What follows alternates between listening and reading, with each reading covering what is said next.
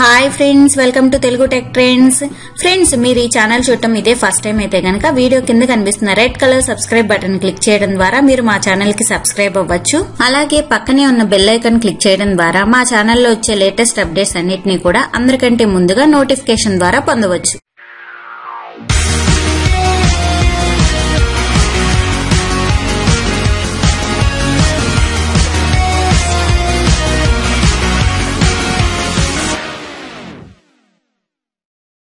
Friends, ఈ రోజు మనం వేరే వాళ్ళు వాళ్ళ మొబైల్తో తీసిన ఫోటో కానీ వీడియో కానీ విత్ ఇన్ సెకండ్స్లో మన ఫోన్లో ఎలా చూడొచ్చు అనేది చూద్దాం.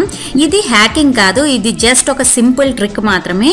ఈ ట్రిక్తో వాళ్ళు వాళ్ళ ఫోన్తో తీసిన ఫోటో కానీ వీడియో కానీ విత్ ఇన్ సెకండ్స్లో మనం మన ఫోన్లో చూసేయచ్చు. ఇది ఎలా చేయాలి అని తెలుసుకునే ముందుగా ఒక చిన్న రిక్వెస్ట్ ఫ్రెండ్స్, ఈ వీడియో చూస్తున్న ప్రతి ఒక్కళ్ళు కూడా ఈ వీడియోని లైక్ చేసి నన్ను సపోర్ట్ చేయండి. ఇప్పుడు మనం టాపిక్లోకి వెళ్తే, మన ఫ్రెండ్ మొబైల్లో ఉన్న ప్రతి ఒక్క ఫోటో మనం మన ఫోన్లో చూడాలి అంటే ముందుగా మనం మన ఫ్రెండ్ మొబైల్ అనేది తీసుకోవాలి. ఆ ఫోన్లో మనం గూగుల్ ఫొటోస్ యాప్ అనేది ఓపెన్ చేయాలి. గూగుల్ ఫొటోస్ యాప్ అనేది మనం ఫోన్ కొన్నప్పుడే డిఫాల్ట్గా అది ఇన్స్టాల్ అయి వచ్చేస్తుంది. అలాగే ప్రతి ఒక్కళ్ళు కూడా వాళ్ళ మొబైల్లో జీమెయిల్లో లాగిన్ అయి ఉంటారు కాబట్టి వాళ్ళు తీసిన ప్రతి ఒక్క ఫోటో అనేది ఈ గూగుల్ ఫొటోస్ యాప్లో బ్యాకప్ అనేది ఆటోమేటిక్గా అయిపోతూ ఉంటుంది.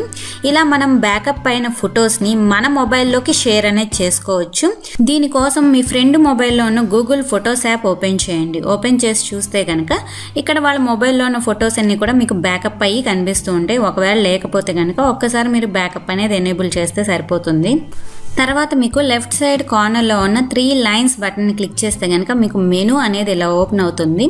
ఇక్కడ మీకు యాడ్ పార్ట్నర్ అకౌంట్ అని కనిపిస్తుంది కదా, దాని మీద క్లిక్ చేస్తే కనుక మీకు నెక్స్ట్ స్క్రీన్ అనేది ఇలా వస్తుంది.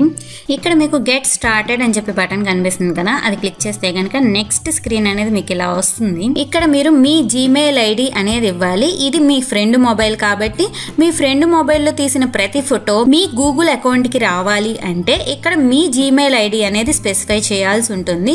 లిస్ట్ లో కనుక మీ జీమెయిల్ ఐడి ఉంటే అది సెలెక్ట్ చేసుకోవచ్చు. ఒకవేళ లేకపోతే కనుక ఇక్కడ టైప్ చేసి మీ జీమెయిల్ ఐడి అనేది ఇవ్వాలి. మీ జీమెయిల్ ఐడి అనేది స్పెసిఫై చేసిన వెంటనే కూడా నెక్స్ట్ స్క్రీన్ అనేది ఇలా వస్తుంది. ఇక్కడ మీకు పైన రైట్ సైడ్ కార్నర్ లో నెక్స్ట్ అని చెప్పి కనిపిస్తుంది కదా, ఆ బటన్ క్లిక్ చేయాలి. ఆ బటన్ క్లిక్ చేస్తే మీకు నెక్స్ట్ స్క్రీన్ అనేది ఇలా వస్తుంది. ఇక్కడ చూసారు కదా, all of your photos including older photos, అన్ని ఫొటోస్ కూడా షేర్ అవుతాయి అనమాట. అలాగే new photos will be shared automatic అని కూడా చూపిస్తుంది. అంటే కొత్త ఫొటోస్ ఏమన్నా తీసినా కూడా వెంటనే మీ అకౌంట్ కి షేర్ అయిపోతాయి. అంటే ఈ ట్రిక్ తో మీరు మీ ఫ్రెండ్ మొబైల్లో ఉన్న పాత ఫొటోస్ అన్ని చూడొచ్చు. అంతేకాకుండా కొత్తగా ఏదైనా ఫోటో తీసినా కూడా ఆ ఫోటో కూడా మీ గూగుల్ అకౌంట్ కి షేర్ అయిపోతుంది. ఇప్పుడు మీకు ఇక్కడ సెండ్ ఇన్విటేషన్ అని చెప్పి బటన్ కనిపిస్తుంది కదా, ఆ బటన్ క్లిక్ చేస్తే సరిపోతుంది. మీ ఫ్రెండ్ మొబైల్లో మీరు చేయాల్సిన వర్క్ అంతా కంప్లీట్ అయిపోయినట్టే. ఇప్పుడు మీరు మీ మొబైల్ తీసుకుని, అంటే మీరు ఇందాక ఏ జీమెయిల్ అకౌంట్ అయితే ఇచ్చారో ఆ జీమెయిల్ అకౌంట్ అనేది లాగిన్ అయి ఉన్న మొబైల్ అనేది తీసుకుని ఆ మొబైల్ గూగుల్ ఫొటోస్ అనే యాప్ ఓపెన్ చేయాలి. ఓపెన్ చేస్తే మీకు స్క్రీన్ అనేది ఎలా వస్తుంది. ఇక్కడ మీకు లెఫ్ట్ సైడ్ టాప్ కార్నర్ లో ఉన్న 3 లైన్స్ బటన్ క్లిక్ చేస్తే కనుక మీకు మెనూ అనేది ఓపెన్ అవుతుంది. ఇక్కడ మీకు ఇన్విటేషన్ ఫ్రమ్ పార్ట్నర్ అని చెప్పి ఒక నోటిఫికేషన్ కూడా ఆల్రెడీ వచ్చేసింది. అది క్లిక్ చేసి మీరు ఇక్కడ యాక్సెప్ట్ అని క్లిక్ చేస్తే చాలు, మీ ఫ్రెండ్ మొబైల్లో ఉన్న ఫొటోస్ అన్ని కూడా మీరు మీ మొబైల్లోనే చూడొచ్చు. మీ ఫ్రెండ్ ఫొటోస్ ని మీ మొబైల్లో మీరు ఎప్పుడు చూడాలన్నా కూడా మీరు హోమ్ స్క్రీన్ వచ్చేసి లెఫ్ట్ సైడ్ టాప్ కార్నర్ లో ఉన్న 3 లైన్స్ బటన్ క్లిక్ చేస్తే మీకు మెనూ అనేది ఓపెన్ అవుతుంది.